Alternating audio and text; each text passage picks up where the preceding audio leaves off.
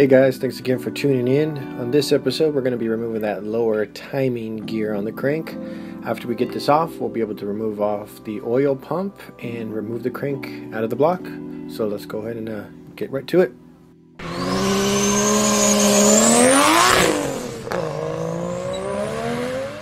So for this removal, we're going to go back to our handy harmonic balancer puller and introduce these two.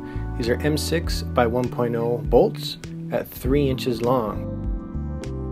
So you'll notice that the timing gear has a threaded hole on each side of it. This is where we're going to take our brass tree from the puller and our M6 by 1.0 bolts and thread one in each hole.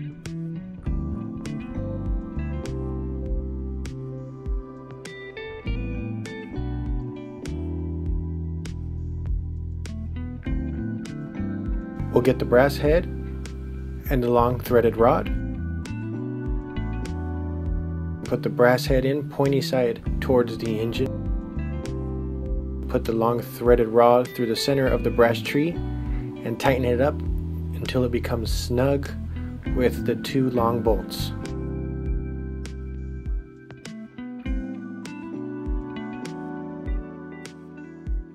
Once it's snug up like so, grab yourself some engine oil or some lube. You want to go ahead and just lube up the end of the crankshaft there. It helps the lower timing gear slide off a little bit easier.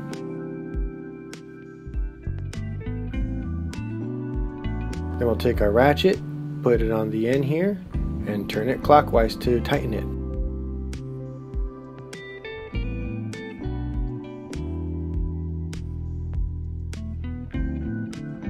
And you'll notice as we tighten this up, it pulls on those threaded bolts and it pulls the lower timing gear towards us. So you want to keep turning until it comes all the way off.